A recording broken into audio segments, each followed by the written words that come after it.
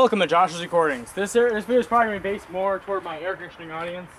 As you can see by the air conditioner sitting in front of you.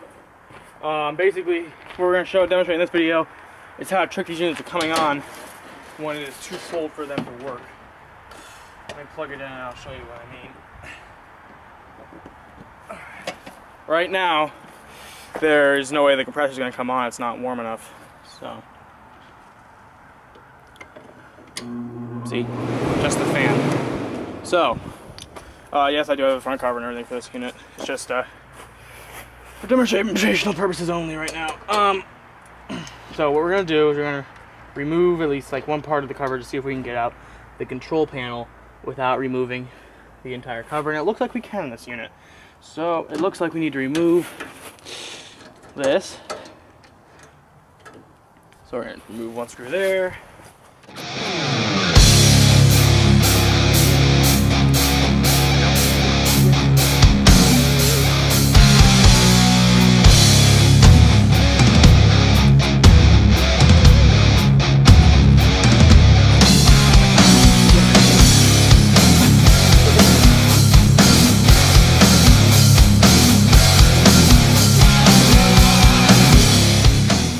Now, what we're going to do is we have, this is the thermostat right here. And this is the main control switch. We see we have this wire here that jumps from the main control switch. This is the compressor switch, part of the main control switch. We're going to take this wire and we need to jump it. This wire is a jumper to the thermostat. So to bypass, all we need to do is untake this wire.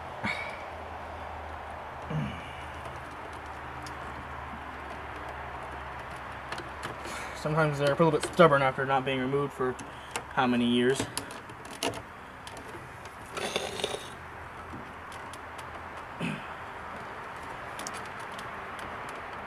There we go.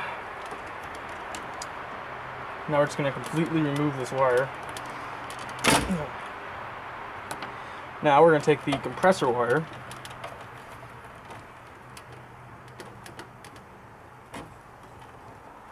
And we're going to pull it as far as we can get it, and we're going to plug it in to where that jumper wire was. Just like that. Now we can plug the unit back in and we can watch and see what happens.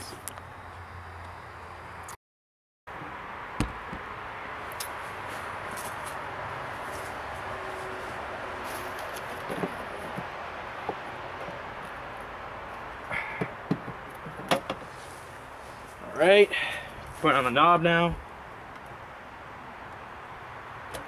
And ta-da!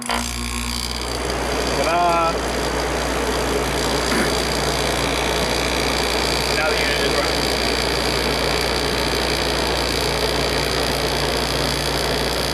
Pretty loud compressor too. But that's how it works.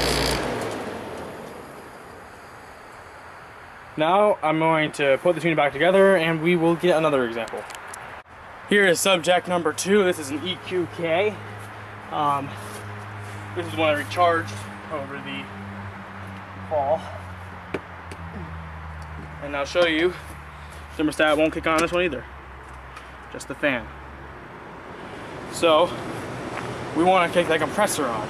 So first thing we're going to need to do in this particular unit, we have to remove this front grill. Now in these EQKs, you can remove the control panel without taking the entire unit apart, which is nice because I don't feel like taking this unit apart.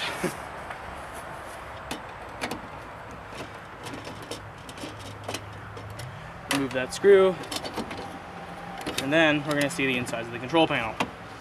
The process is pretty much the same. What you're going to want to do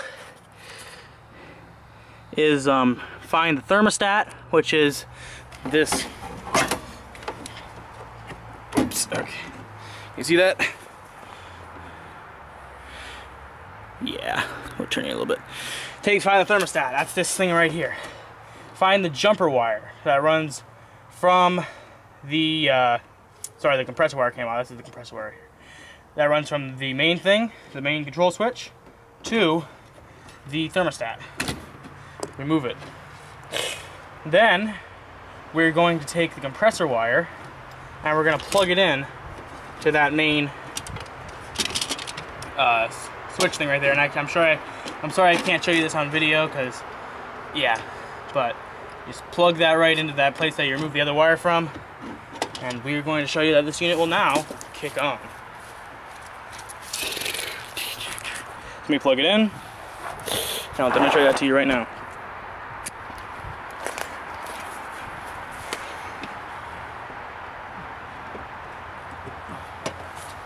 Be careful not to short anything out, and ta-da!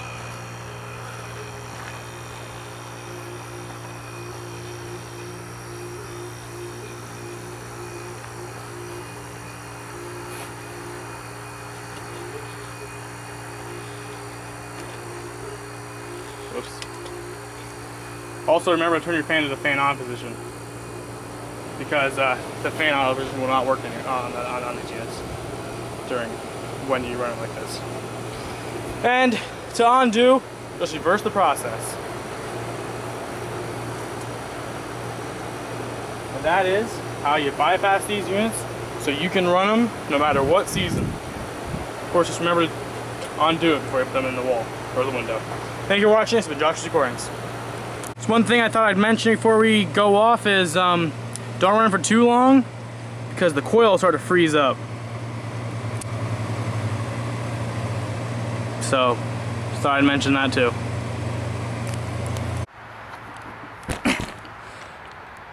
Now, I know you might be thinking, well, that's all nice for EQKs and large Kenmores, but that's only 2 units. Yes, it is.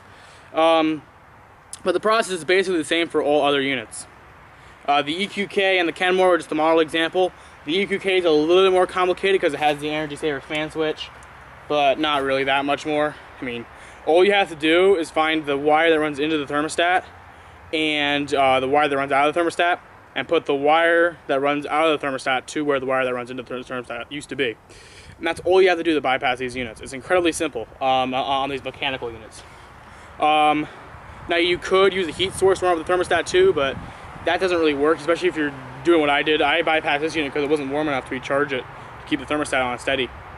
It was only like 55 degrees out when I recharged this unit, so you need to keep a steady temperature on it. And so, yep, that's what we did there. With that Kenmore, just simple to bypass. A digital unit.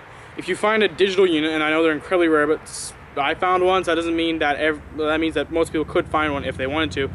All you have to do is put your hand around the temperature sensor, which is the little black thing that's put in front of the coils, and hold that, and the unit will kick on because you're warming up the little temperature sensor. The reason you can't do that on these is because the entire unit needs to, the entire thermostat is part of the temperature sensor. So, yep, that's how you do it on these old air conditioners. This has been Josh's Recordings. Have a wonderful day. Yeah. Can't perform.